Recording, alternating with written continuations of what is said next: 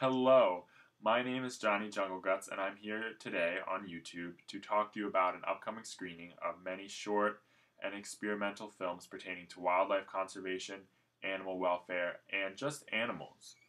This screening will be happening this Saturday at 2 p.m. at ACME Gallery as part of Martin Kersels' new art show, Passionista.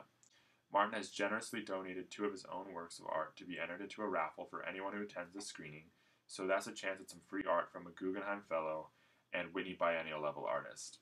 But really, why am I doing this screening? Well, partially because this show has doubled as a fundraiser for the Gibbon Conservation Center for endangered primates in Saugus, California, and also because there hasn't really been, to my knowledge, a art movement for wildlife. There's been a feminist art movement, and a black arts movement, and a queer art movement, and all of these art movements have been incredibly important to our culture, so I think it's time for a wildlife art movement.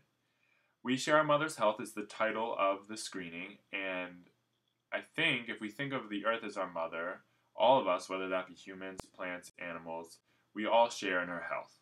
So some of the artists who are going to be featured in the screening are William Wegman, Nue Sensae, Jxel Rajchenberg and Manuel Barenboim, Broken Social Scene, Isabella Rossellini, myself, Johnnie JungleGuts, Carolee Schneeman, Antone Konst, and Katt Williams.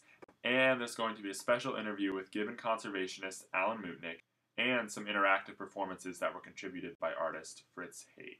So come on out to the screening.